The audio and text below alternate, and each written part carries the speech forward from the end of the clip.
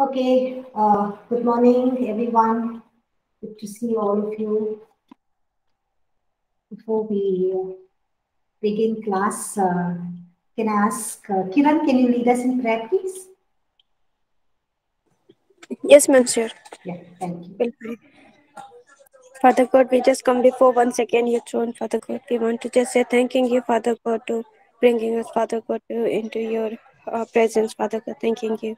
Father God, you just give your wisdom, knowledge, and understanding that the subject we can understand nicely way, Father God, and apply to your kingdom work. Thanking you, Father God. Upcoming times are meeting to your hand, Father. Take care of every side. Thank you. Almighty Jesus' name we pray.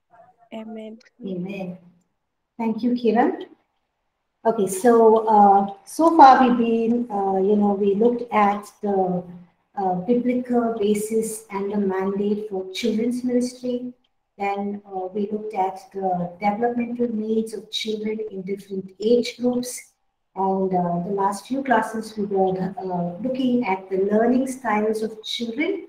Uh, Today we would look at the role, the calling and the qualification of a teacher, the calling, the role, the qualification of a teacher.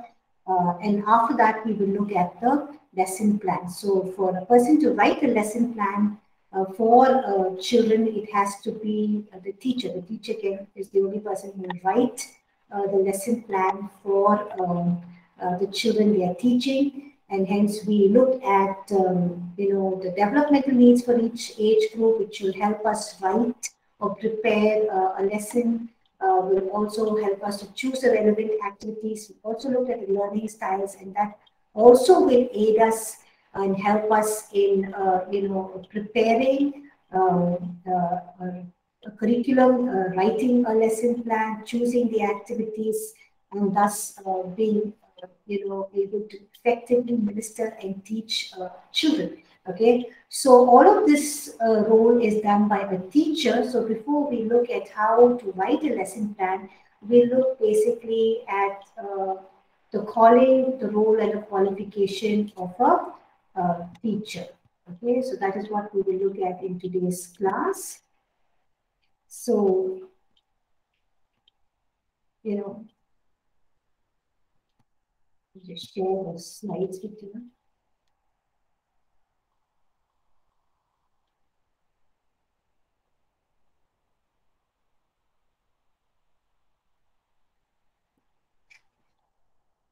Just a minute.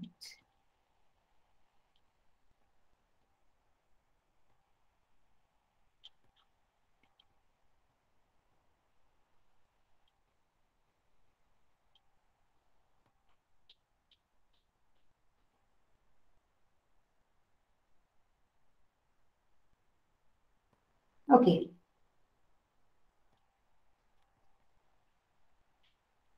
So we look at the spiritual need when the people of, you know, why is there a spiritual need? What is the spiritual need and how do we respond? Okay, the spiritual need of to minister to children. Okay, so when people of Judah and Jerusalem were carried into captivity, the poor people with their children were left behind in both Judah and Jerusalem. And the prophet Jeremiah was left behind with them. The rest of them were all taken into captivity. But those who had come and taken them as captives left the poor with their children, and even Prophet Jeremiah was left behind uh, in Israel. Okay, and we see that many of these young children, small children, the people were all starving and they were dying because of starvation. There was no food. Okay, there was not enough food to feed them. There was no way of even getting food to feed these children. So we see that Jeremiah cries out in Lamentation chapter 2, verses 11 and 12. So can one of you read this, please? Lamentation chapter 2, verse 11 and 12. It's up on the screen.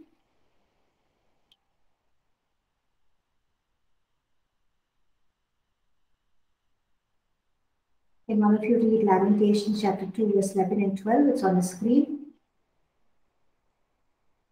My eyes fail from weeping. I am in torment within. My heart is poured out on the ground because my people are destroyed, because children and infants faint in the streets of the city. Yeah, so we see that, Jeremiah is just pleading with the Lord. He's even pleading with the people. He's weeping and he's crying out that the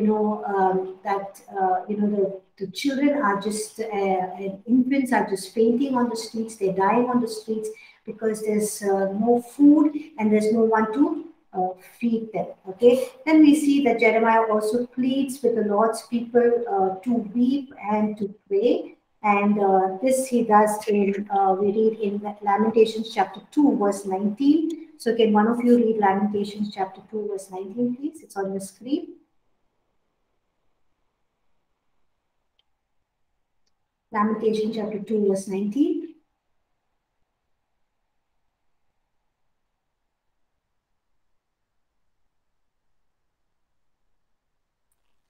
Let Let tears tears from down like. Go ahead, Aaron. Let tears run down like a river by day and night. Give thy no rest. Arise, cry out in the night, in the beginning of the watch. Pour out thine heart like water before the face of the Lord. Okay, sorry, I just have to put on the next slide. Okay, yeah. Go ahead, continue reading. Lift up thy hands towards him for the life of thy young children that faint for hunger at the top of every street. Okay. Thank you, Erin. So here we see that Jeremiah is pleading with the Lord's people. He's saying, cry out to God. Lift your faces up to the Lord. Cry out to the Lord. Lift up your hands towards Him, so that He will give life to our young children. Because they are fainting for hunger at every street. So, at every street, every corner, they can just see children fainting, falling down dead. And we see that even Jeremiah is so frustrated and so saddened in his heart. He's telling the people that they are not even able to do anything to help these children who are fainting and dying on the streets. And so he kind of accuses them for being cruel, and he says this in Lamentations chapter 4, verses 3 and 4. Lamentations chapter 4, verses 3 and 4. Can somebody read that, please?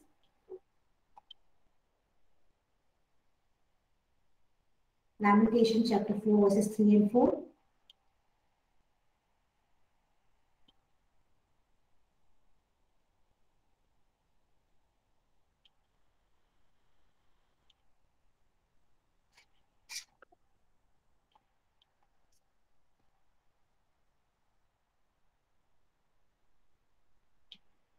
Prince or Kannan, do you want to read that?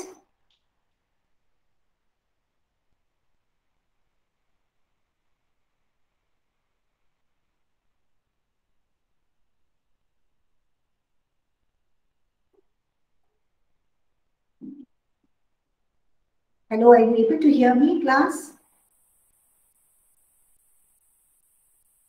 Yes, ma'am, I can hear. Can I read now? Okay. Okay. Yeah, please go ahead, Thomas. Thank you.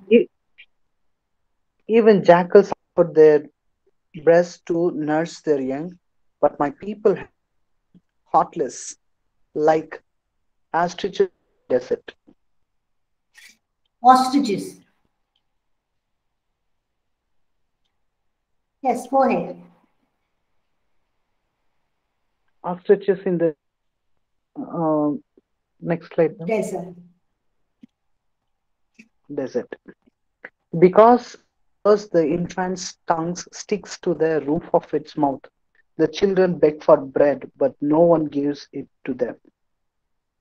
Okay, so here we see that Jeremiah is basically accusing the people of being cruel and saying that the children are begging for food, but there's no one to give them. Okay, so this was the condition of the people who were left back, in Jerusalem and Judah, and there was a great need. And Jeremiah, who was there, he was, crying out to God, and he was also telling the people to do something to feed the children. Okay, and just as there was this great need, we see that there is a great need even today. Okay, the condition of the children in our world today is kind of the same when we look at it in the spiritual sense.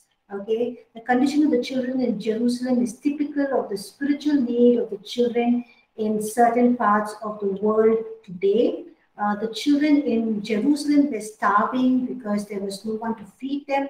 There was, even though their parents were there, there was no way they could get food. They were not trying any other, means to just get food for their children. The children were starving of physical food, but we see today that children in our world are starving of spiritual food. Okay, so. And what do I mean by saying that children in today's world, in certain parts of the world today, are starving of spiritual food? What I mean is that, children, they know God, but they really don't have a personal relationship with God. Okay, so for example, I know who is the chief minister of my state or the prime minister of my country, the president. I know certain people, but I don't know them personally. I don't relate to them personally. So we see that children in today's world, they know about Jesus, they know God, they know about the Bible, but they don't read the Bible. They don't have a personal relationship with God. And so we can say that they have a form of godliness, but they deny its power, just like Paul says in his letter. So children know everything about God, but they don't have a personal relationship with God. They don't have a personal experience with Him, and they don't have a personal encounter with Him. Okay, so we see that this tremendous need, there was a tremendous need in Judah and Jerusalem, and there is a tremendous spiritual need in the world today, amongst the children as well. And this tremendous need can only be met, if we as God's people, pray just like Jeremiah prayed. And we as God's people also meet the need that is there. So there is a great need, but we just can't say, yeah, there is a great spiritual need and feel sad about it, but we need to do something. We need to, meet that need, and we need to not only just meet the need by praying, but we also need to meet that need by being available, by doing something, by being active, by engaging in ministering to children. Okay, we see that the parents were there with the children, but they did not, go out of their way to procure food for them, to get food for them, or make something available by which their children can be saved and not just drop down dead. So even as we see our children, in the world today, caught up with so many things, they have their friend circles, they have the internet, they constantly glued to the TV, they constantly glued to their mobile phones. There's so many things on the internet and in the media world that they can just constantly be engaged in. They're getting a lot of things from the world, but we need to get them more engaged in the things of God. So what I'm really saying is, if we are good with media, then maybe we can, get some videos. We can open up some, websites to cater to children's needs, which will meet their spiritual needs, but they can engage in meaningful, godly activity, which they can learn from, they can see, or, just be available to teach them, just be available to minister to them wherever there is a need. So we see that even when Jesus taught, he just didn't minister to adults. We also saw that he had a burden. He had a heart for children. He took time to minister and to cater to their needs. So there is a great need.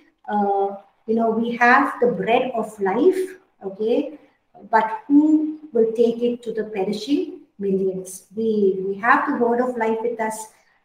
We know God. We are, being equipped in the ministry. We are equipped in teaching and ministering.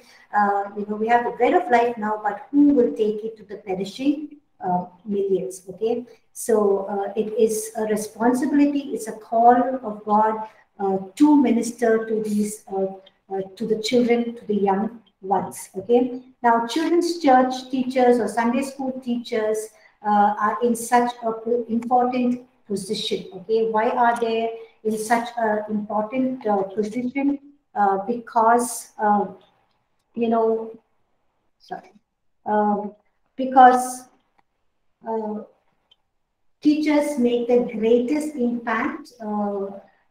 The teachers who make the greatest impact are those who teach the very young. Okay, I repeat that again. Teachers who make the greatest impact are those who teach the very young. So when we teach children, we actually influence how they think, how they feel, and how they act. Okay, so by teaching children, we actually influence them how they think, how they feel, and how they act, not for the present moment, not just for certain period of time, but it actually influences them for the rest of their life. Okay, so what we teach will actually continue to influence how children think, feel, and act. Now, what could cause a teacher to have such an impact on a young one's life? Okay, what could cause a teacher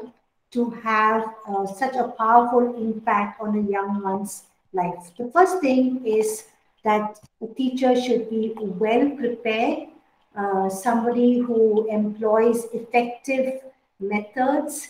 We saw and we learned the developmental needs of children. So we need to be aware of what is the developmental needs of the children in that age group. How we could, what are their needs? What are their spiritual needs?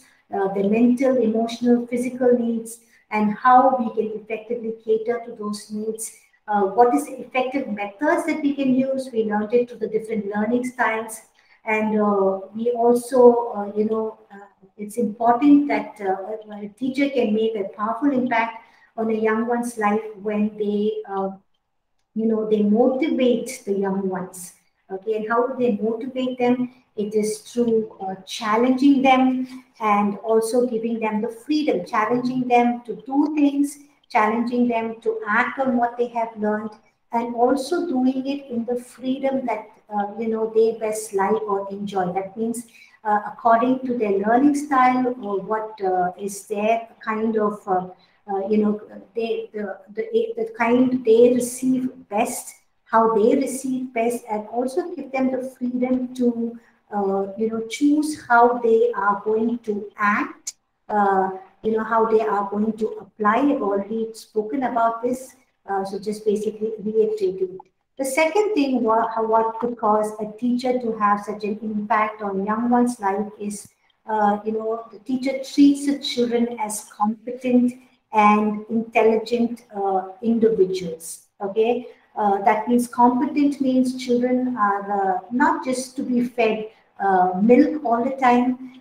See them as someone who's able and fit to not just listen to a story, but also to give them truths from God's word, revelations from God's word, give them solid meat from God's word. So what we basically do is within children's ministry, it's very easy. We can just go and teach a child. I've been saying this repeatedly from class one.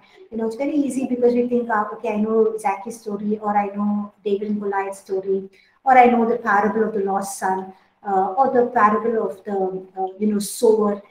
So I can just go and narrate the story to them. So we just narrate the story and then give them something to color. But we need to see that children are able and fit like adults to receive a little more solid food than just giving them watered down liquid or milk that we can just do by narrating a story. But imagine if somebody calls you to teach and preach in adult church, or to do a Bible study among youth, or a Bible study for adults.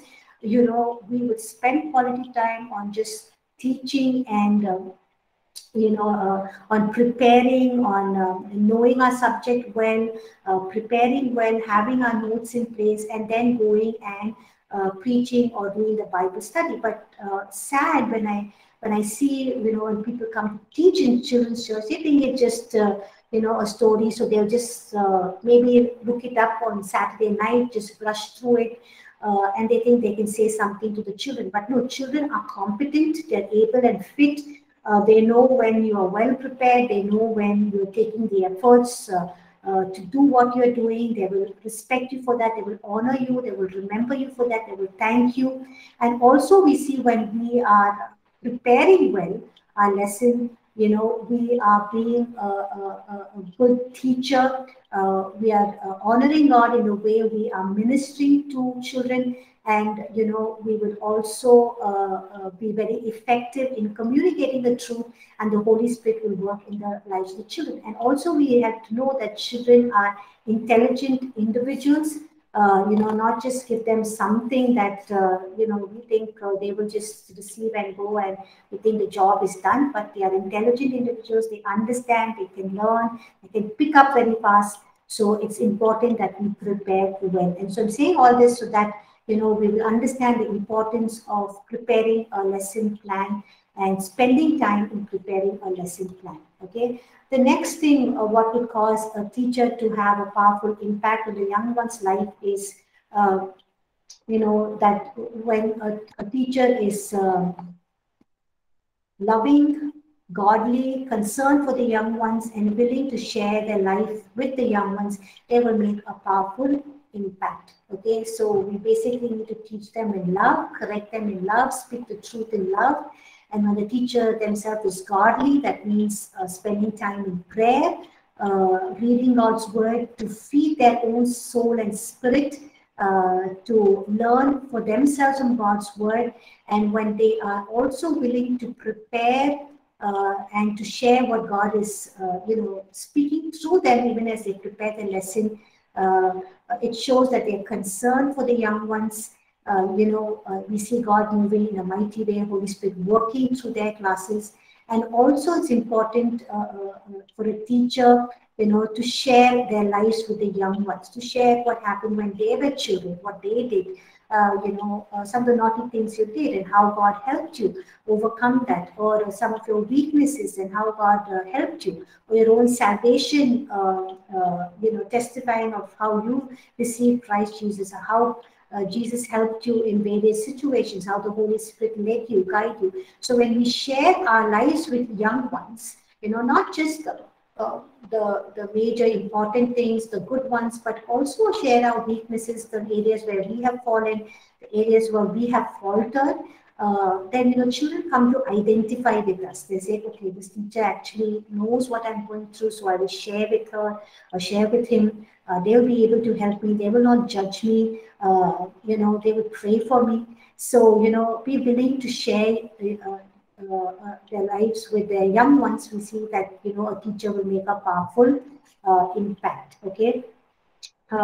Also, when he or she are interested in the young ones, interested means not just interested in teaching them biblical truths, but also interested in their whole life as well. What's happening in school, what's happening at home, why are they looking sad, why are they looking depressed, or why are they not engaging in any activities, what are they shy about, what are they afraid about.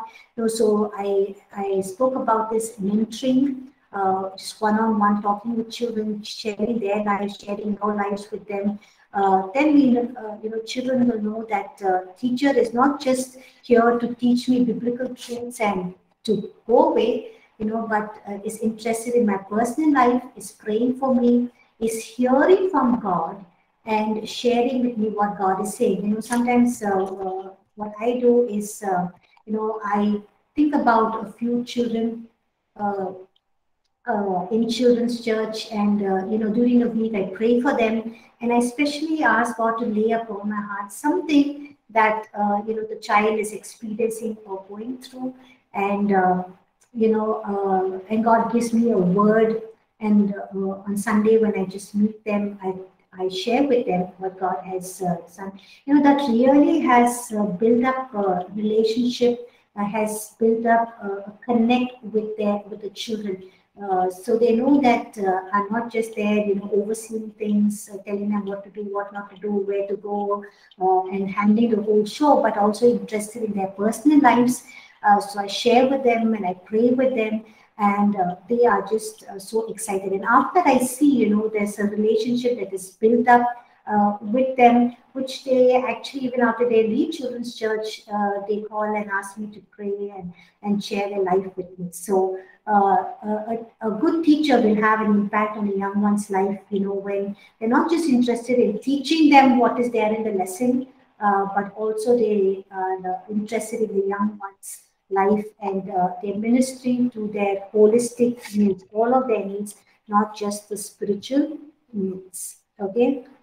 So these are the four things that probably the four things we can add on to this list. What could cause a teacher to have an impact, powerful impact on young ones' lives. So we see that when we combine excellent teaching methods with a genuine concern for children, they will find it extremely difficult not to learn. So when children see that you're genuinely not just concerned to come and teach them on a Sunday because you have to, and just kind of so-called vomit the lesson plan because you have to teach them everything that you have prepared or there is it's in the curriculum.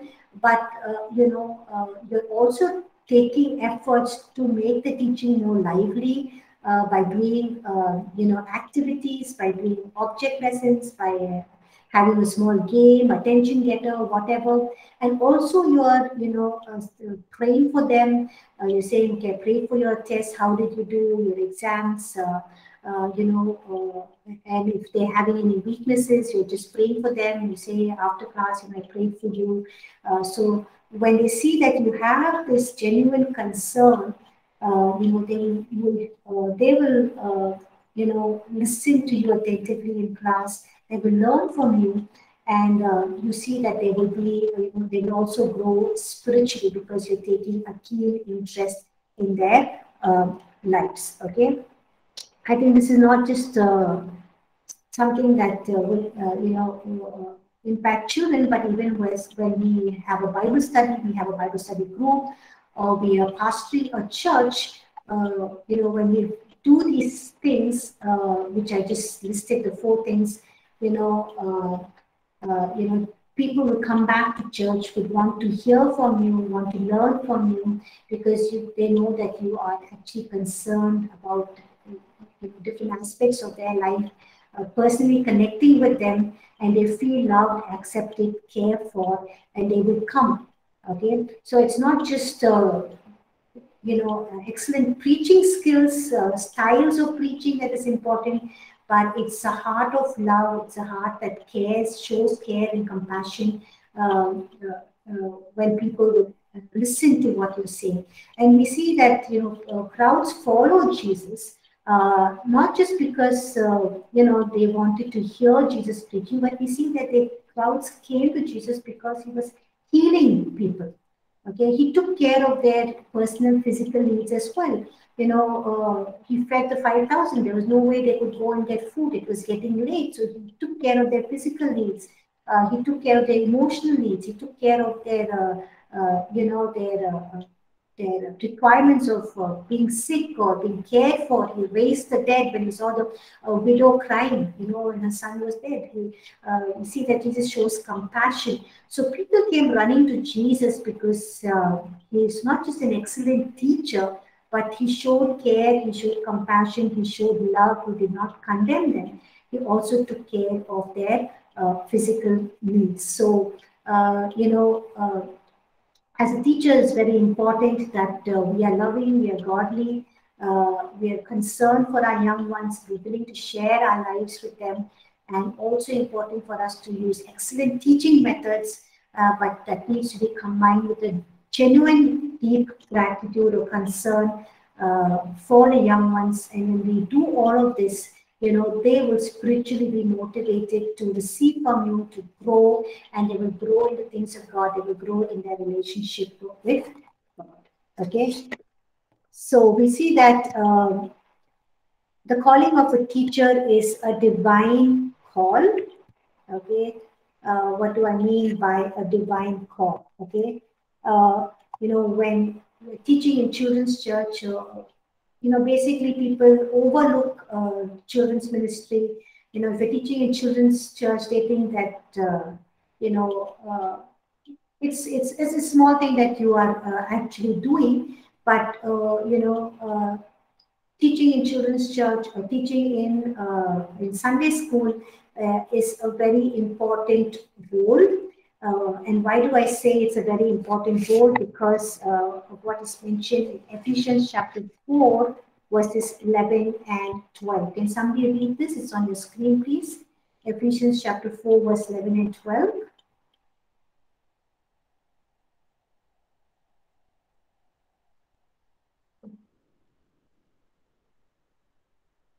Anand, you want to read that? Ephesians 4, 11 and 12.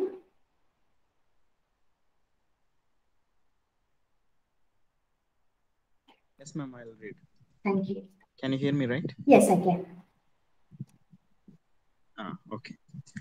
It was he who gave some to be apostles, some to be prophets, some to be evangelists, and some to be pastors and teachers, to prepare God's people for works of service, so that the body of Christ may be built up. Thank you. So here we see this is the ministry appointments or ministry offices that people can hold. So God gave some to be apostles, some to be prophets, some to be evangelists, some to be pastors and teachers. Okay, so when we people when they say they're an apostle, we look up to them. When they say they're a prophet, we have double honor. We give them double honor. We hold them in high esteem and regard. If they're pastors, also we hold them in high regard. We honor them. But when we talk about teachers, especially when if they're children's church teachers, we think they're just simple housewives, who just coming and serving, just narrating a story to children. But no, if you look at the different offices that God has called people to in the body of Christ, teachers are also there, and they play an important role. And we see that all of these are works of service so that the body of Christ will be built up. Okay, so all of them put together build up the body of Christ. So those of you who are teaching in children's ministry, we have many of them in the e-learning platform who are ministering to children for a number of years now. They're so excited and passionate about ministering to children. I just want to tell all of you that your role is a very important one. People might not look upon you as doing something very important, but consider your role as important because it is important in the eyes of God.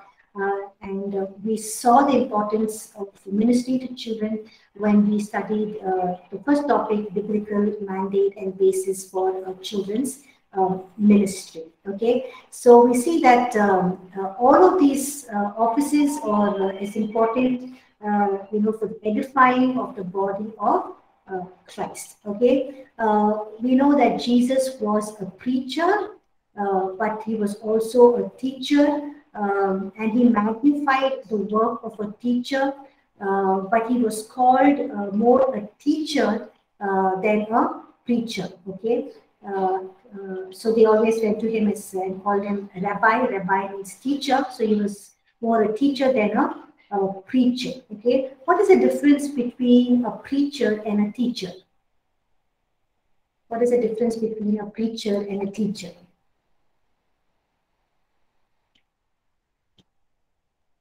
Is there any difference? Yes, no, at least you can type in the chat, please.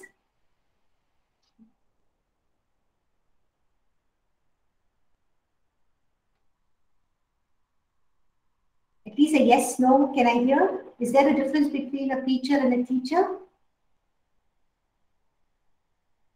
Yes, okay, thank you, Arun. Only Erin says yes. Okay, thank you, Kiran, yes. Yes, there is a difference between a preacher and a teacher. So Kannan says, a man who preaches is a preacher, man.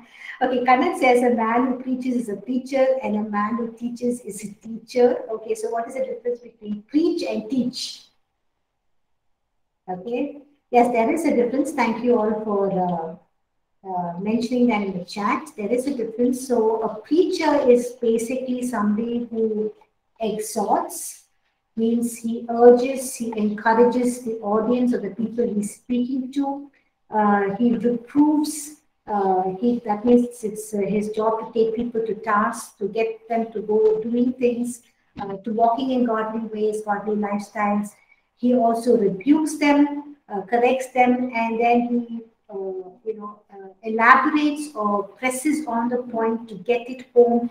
That means it just elaborates, teaches, preaches, so that what he wants to communicate, what he wants to say, just goes into their hearts and minds, and they can act upon it. Okay, like we read in 2 Timothy chapter 4, verse 2, where it says, Paul is writing to Timothy, he says, preach the word, be ready in season and out of season. It says, convince, rebuke, exhort with all long suffering and teaching. Okay, so the work of the preacher is basically to exhort, that means urge them, encourage them. Reprove means take people to task, get them to do what is required, their spiritual lives, their spiritual walk with God, their relationship with regard to sin. Rebuke them means correct them in the areas where they need correction. Just press home the point so that they act upon it. Okay, but a teacher's primary task is basically to instruct. Okay, so teacher instructs, that means a teacher teaches, trains, coaches, tutor. It's not just saying something and leaving it at that, but a teacher goes beyond that to coach them, to tutor them, to help them to understand it to their level till they are able to, comprehend or understand what you are saying.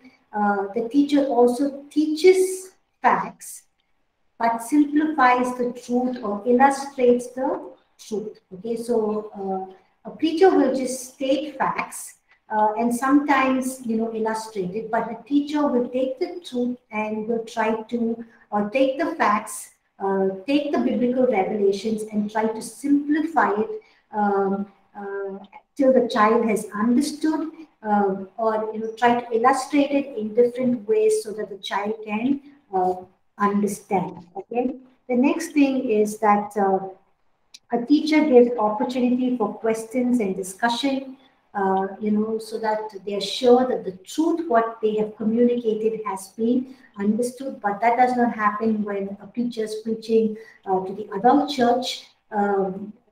People have opportunities later on to email and ask, but very few of them do it. But when they're basically teaching, a teacher gives opportunity to understand.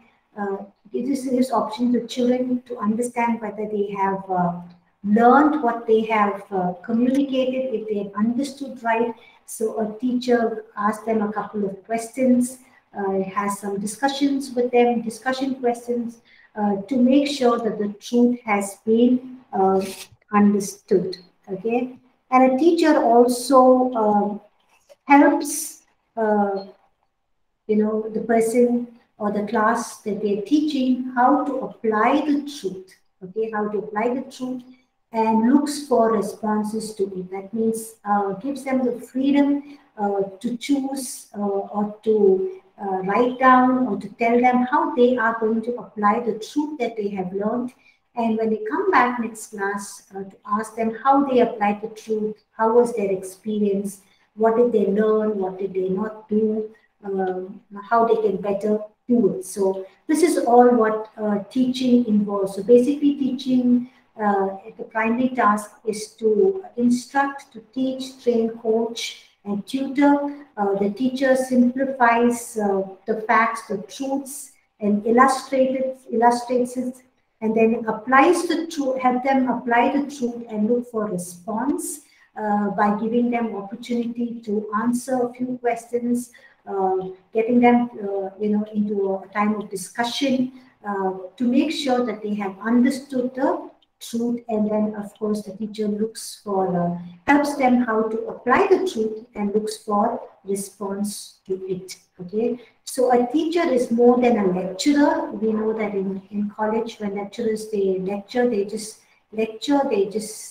give all of the information, and they expect the students who are grown up or big enough to do assignments, to do their project work, and they just read it, and they will just mark them. But a teacher goes down to the very core heart of a child to see if they've understood it, and also helps them apply the truth and looks for response. Okay, so this is the divine call of a teacher.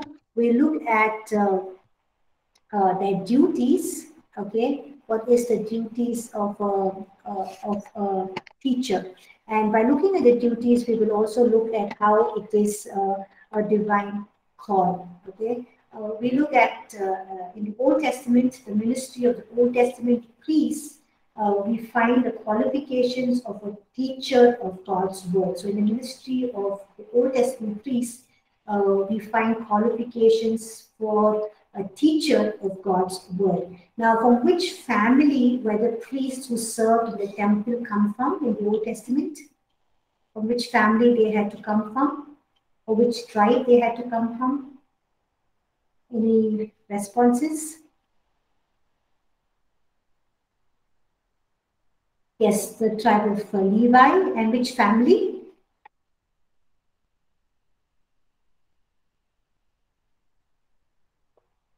It was the family of Aaron, so the Aaronic priesthood. So only the family of Aaron was permitted to be a priest.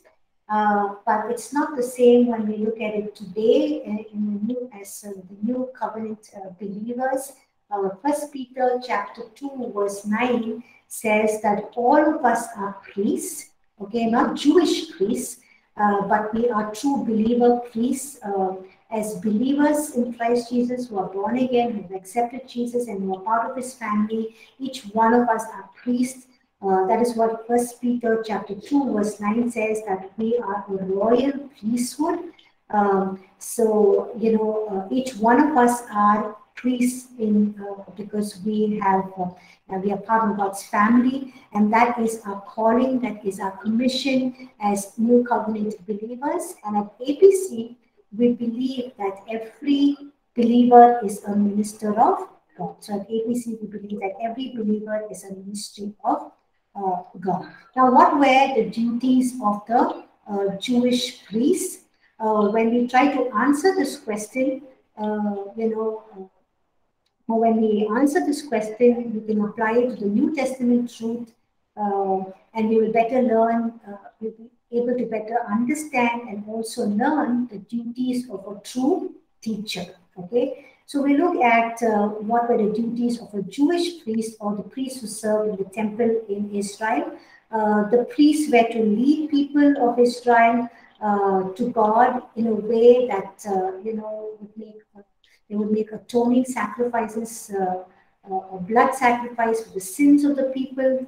When people came to them with their offerings of, that to make atonement for their sin or for their cleansing, the priest would be there to stand as a mediator to make the sacrifice for them. The priest would also instruct them in the word of God, what God wants them to do, how they want them to live, what God is telling them to do. And also the priest's duty is to continually, build the fellowship of the people with God. Okay. So similarly, the teacher today, those who are teaching not only children but youth or adults as well, we have a responsibility. Our duty is like the Old Testament priest. We have the gospel of salvation. We have to teach them the word of God. Uh, we need to hear from God the truths and revelations, and we need to feed them with the truth, with new, fresh revelations from God's word. We also stand in the gap, and intercede and mediate and for the people, hear from God, for them, communicate to them, help them also in their relationship with God and their fellowship with God. And all this we do through the Holy Spirit who abides with us, who indwells in us, and also the resurrected indwelling Christ who is with us, who lives in us. So, though it's a big privilege for us to be a priest, and all of us are priests as New Covenant believers, and also as it's a privilege to be, prophets or apostles or teachers or preachers, it's also a big responsibility, right? We see in the Old Testament that God would hold the priest accountable for the people he has entrusted into their care, because they were the shepherds of the sheep. And we see that, we read in God's word, I think it's in Ezekiel, where God says, you shepherds, you have not done your responsibility. You have not fed the sheep with the best. When they were wounded, you did not care for them, you did not apply your ointments, you did not lead them and guide them in the right path. And he says, now, from now on, I will shepherd my people. So, and again, God talks about the priests not doing their priestly responsibility, and we read about this in Malachi. Okay, so even though it was a huge responsibility, it's a huge privilege, it's a responsibility for us because God is going to hold us accountable for the sheep that He has entrusted to our care. Okay, I'll stop here with the duties of a teacher. We'll continue and we'll see how the duties in relationship with with the Old Testament priests, and hence we'll see that the calling of a teacher is a divine calling. Okay, it's time up. I'll stop class here. Anyone has any questions? Any doubts? Any comments?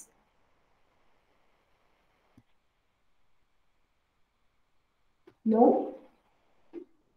Okay. If not, I'll stop class here. And okay, everyone, thank you for joining class today, and I'll see you next week, next Monday for our next class. Okay. Have a good day and a good week ahead. God bless all of you. Take care.